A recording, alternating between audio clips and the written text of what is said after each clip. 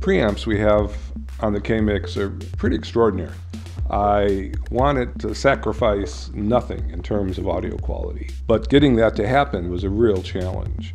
We went to great lengths in the design of the K-Mix preamplifiers to provide a very flat frequency response out to 40 kilohertz.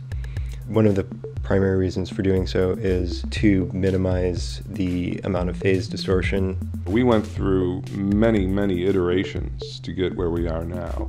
The preamps are capable of wide range. The lines in go from -20 to +40. They'll accept +28 dBu signal. And the mics in will give you 60 dB of clean gain. So even the quietest ribbon mic will sound great.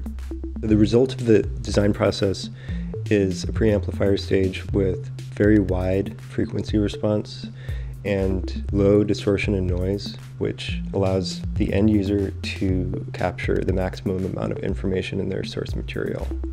I'm very proud of the K-Mix and the team at KMI that put it together.